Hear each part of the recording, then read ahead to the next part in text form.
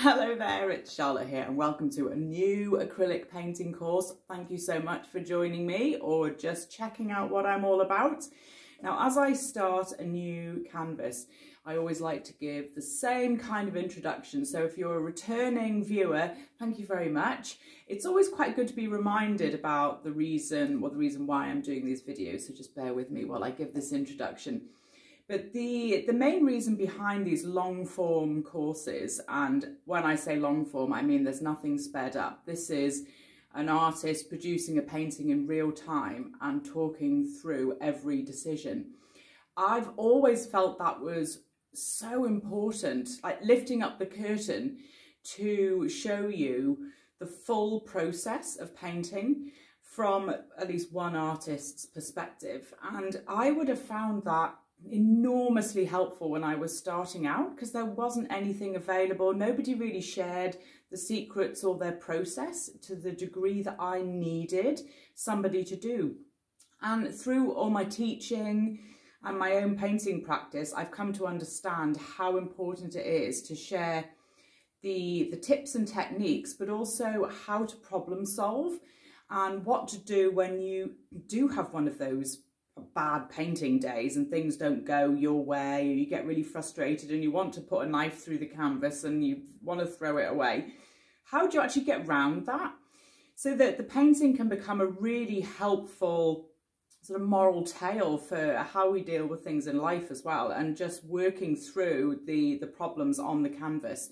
So you will see the entire painting process in lots of different chapters, and I will demonstrate all of my colour mixing, and you'll see how I will approach making something up and using not only sort of technical knowledge but an aesthetic understanding and my artistic eye to work round any issues that might crop up to get to a painting that I feel really happy with. So as it's in real time, there will be some parts that you might not feel relevant to you. It's entirely up to you to fast forward through the videos that you don't want to see. But you might also find that it's helpful having me talking in the background while you're painting along with me. So I'll be able to demonstrate all of the different palette knife techniques that I'm using, how I mix the colours, and giving you a commentary the whole way through why I'm doing certain things, which is really, really helpful. Now, bear in mind, I've been painting for quite a long time, and for the first 5 or 6 years, I only ever worked from photographs. So I have a lot of experience of working from photos and learning how to create something which looks realistic based on the light and the shade, which is essentially everything you need to think about in painting. The balance of light and shade, colour, and then a little bit of technique thrown in. A little bit of risk taking and a lot of fun. Let's try and have some fun.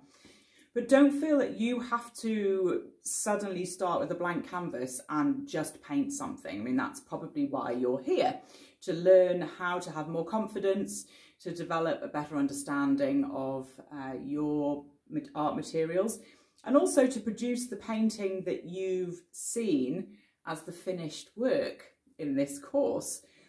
And this is the exciting part for me, which is always a little bit surreal because you know what the finished painting looks like and I have no idea what it's going to look like.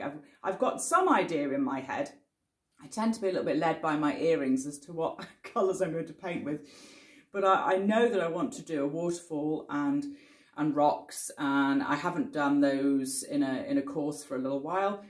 I'm feeling inspired to do that, but I haven't got any reference material. I've got the knowledge of seeing lots of waterfalls and rocks and having painted them before. So I'll be able to talk you through how I will create that entire work from my imagination. But remember, this is also based in a lot of practice and a lot of technical understanding and confidence with the materials and with the way I use the tools. And that's 80% of it. It's the confidence to take the risks and not be afraid of making mistakes. And you'll see through this whole process that I will be making mistakes, and I will show you I will correct those and how I work around that whole process. of exploration, of having a challenging painting day, of having a really good day, and the resolution of the work through all of those different moods and environmental elements.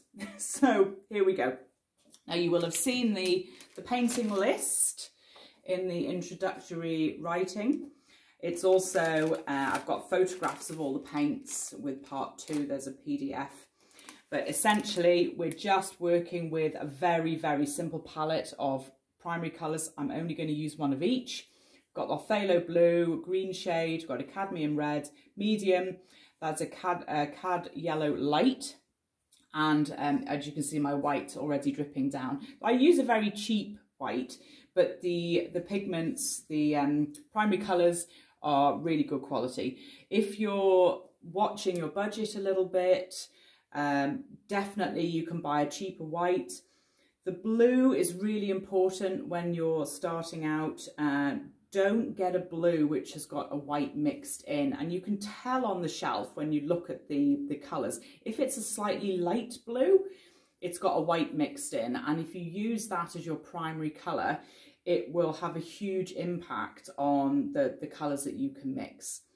So try and think about blue as being quite an important one to invest in if you're really watching your budget. But if you're struggling a little bit with the sense of expense, just use cheaper paints, because the technical side and the confidence building will help enormously. That's the most important aspect, and you can invest in different paints further down the line. So what I'm going to show you first is how I will start this whole painting process.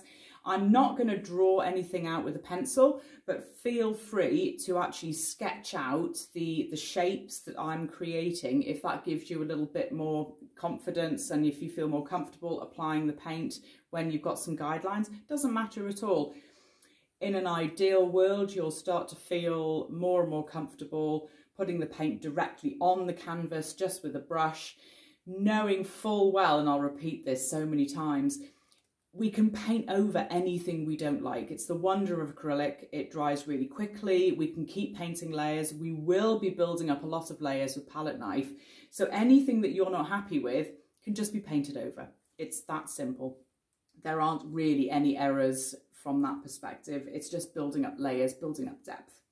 So to start with, I'm going to take a good dollop of white. This is my 2-inch, 5cm flat brush. I'm starting off with my cake mixing technique, which you may have seen in one of the free videos on YouTube. This is how to blend a smooth sky. So essentially having the bristles at 90 degrees to the canvas, which cuts through the whole lump of paint. So I do circles and then sweep back and forth. I've also taped the sides of the canvas with a good masking tape, so I don't have to worry about what's happening on the edge. I can just focus on the front of the canvas, which is really important with palette knife, because taking the thickness of palette knife around the side is very impractical. Very possibly you've got your canvas flat on a table in front of you, so any paint on the sides, especially if it's thick, will start dripping down, and this, just having tape around the edge, just allows me to forget about the sides, just focus on the top. So I've done about 1/3 in a thin-ish layer of white. There's not very much thickness and no ripples left, but I can still feel that's a nice moisturized layer. And always start with the object which is furthest away from you. So in this case, it's going to be the sky. And I would always bring the sky lower than I want it to be in the finished work, because I can then build the foreground over the top of the sky. So I'm going to start with my Phthalo Blue. I'm just taking a small amount on the tips of the bristles. I'm going to do a few little lines all the way across and then cake mix through. So this cuts through the blue blobs, gets rid of any thickness there, and then I can go back and forth. If your paint starts dragging, add extra white on, don't add water. The water will create a hole in the paint. It will actually remove it. And one of the wonderful things about acrylic is the thickness and the wonderful opaque effect you can get with these really rich colours. So adding water, not only will you have the paint dripping down, you'll probably also just remove quite a lot of it. So, I mean, that's an incredibly simple way to create quite a smooth, soft blend. Just to add a bit of interest, I'm going to put the tiniest bit of red, just a small amount, so up in one colour, to give a little bit of a greyish, purpley tone. Now, depending on your particular blue and your red, you may have a slightly different colour to me. You will get different versions of this tone, but you see how cake mixing the red into the blue, because I'm just using small quantities of colour, we can get really simple, subtle results. And in this sky blend, you can basically make this as strong, as vibrant as you want it to be. I've created a relatively soft look. You might find that you put on a lot more blue in the first instance and it's a really vibrant tone, and that's fine. You've got to remember this is your painting, and anything that you do is going to be different to mine anyway with the way that you're applying the paint. And you've got to allow yourself that artistic leeway as well. Perhaps you don't want to add any grey in, or you want to do your sky pink. That's completely fine. There comes a point where you take the technical advice and then take that and turn it into the kind of painting that you want to make. I'm going to add a little bit more white, so just to show you, if you feel that perhaps you've added too much colour in there, if I wanted to lighten it, again, any paint that I would add into a soft blend, the first thing I want to do is cake mix through to get rid of any thick lumps, and then I can go back and forth. So just adding any streaks that appear. I know that I'm going to be building the foreground in above this bottom line of sky, so I'm not worried about the bottom edge. So as you can see, I'm just taking the brush on a soft angle, so it's not too horizontal, but it doesn't matter how you apply the paint. Just make sure that your brush comes all the way off the edge. If I was trying to even up the line, get rid of any streaks by doing this, can you see how we start to get brush marks in the paint? And the best thing to do is long sweeping lines, even if you have to go back and forth, back and forth. Also, the slower marks actually keep the paint wet for longer. As soon as you start speeding up your brush marks, you create a lot of friction and heat, and that dries the paint out much more quickly. So it feels counterintuitive to go very slowly, but it's the best way to keep that paint moving and the soft blend. So just stepping back, yeah, there's just a little bit of a fade up through there. I'm not at all worried that it's slightly streaky, because there's going to be so much interest in the foreground that we might only see a tiny bit of that sky anyway. And if you find that when this is dried, it's a much thinner layer than you were hoping for, and there are lines and streaks through it, you can just do it again. It's always worth building up a second layer. I'll show you how to create a little bit of dry brushing effect over the top, just to fill in a few small holes when that's dried. But for now, I'm very happy with that soft, subtle sky. So now, thinking about the rocks, I'm going to keep using the same brush. Everything, this first layer is going to be done with this big brush. I'm mixing a bit of the red into some blue. I'm going to take just a tiny bit of white so I can see the tone more clearly. So I'm making a really deep grey.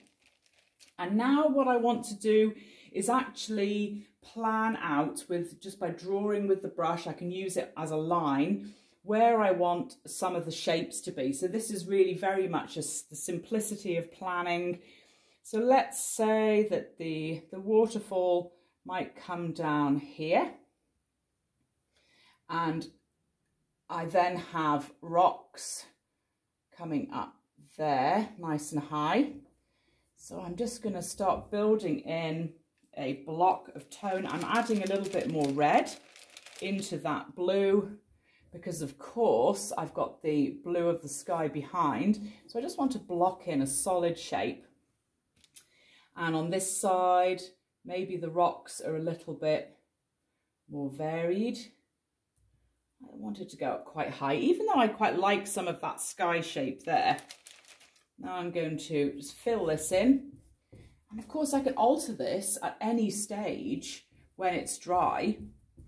This is just to get the first layers down, plan the painting, be able to see how those shapes are going to form.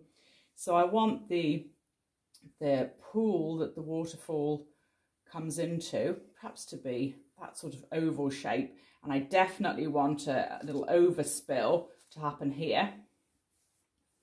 I might have that going right off the canvas. We'll see how that, oh, maybe it feels better if it's going to be contained.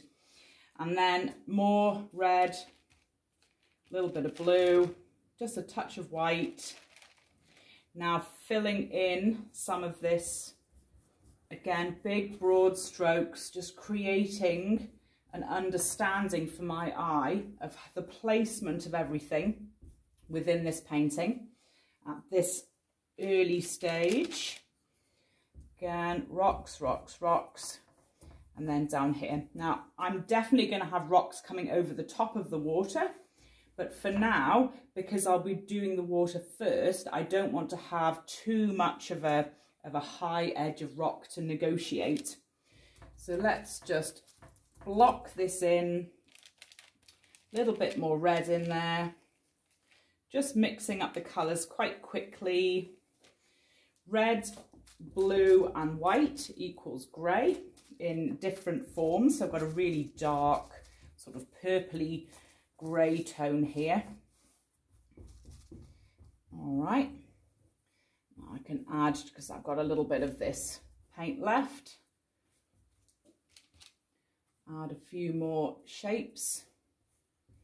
Again, just really early planning stages, nice big abstract forms. Now into this whole area here, I'm going to also build in some water tone, blue and white, the simplicity of that, just sideways. The point of this first layer is to help plan where everything's going to go and to fill in all of the white canvas. So you've got a background colour for all of the palette knife work and brush work that's going to be done over the top. Getting rid of that white canvas is really helpful for your eye to be able to start seeing how everything comes together, but it also forms a really important sort of first layer. There we go. So you see how I've just used the edge of the flat brush just to create that curve. So obviously the water's coming from that side and it will go off down there. And just building in very, very, very simple shapes. Since I've got some yellow on there, I might as well take a bit of yellow, mix it in to this blue. So maybe we're starting to get a little bit of a greenish tone in the background.